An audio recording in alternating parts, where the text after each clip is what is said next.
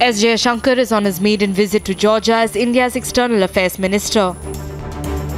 At the invitation of his Georgian counterpart David Zalkalyani, Jaishankar is on a two-day visit that will cover bilateral ties and joint regional cooperation. He began his visit by handing over a holy relic of Saint Queen Ketevan to the Georgian government, revered as a saint by the Georgia Orthodox Church. A 17th century Georgian queen, Saint Queen Ketevan's relics were found in 2005 at the St. Augustine Convent in Old Goa.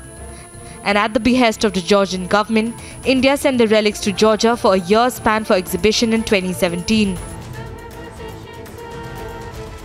As a sign of friendship and goodwill, India gifted one part of the holy relics to the government and people of Georgia. As part of his two-day visit, the Foreign Affairs Minister will also unveil a Mahatma Gandhi statue in Tbilisi.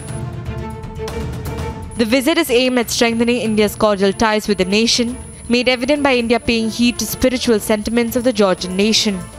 Bureau Report, Republic TV.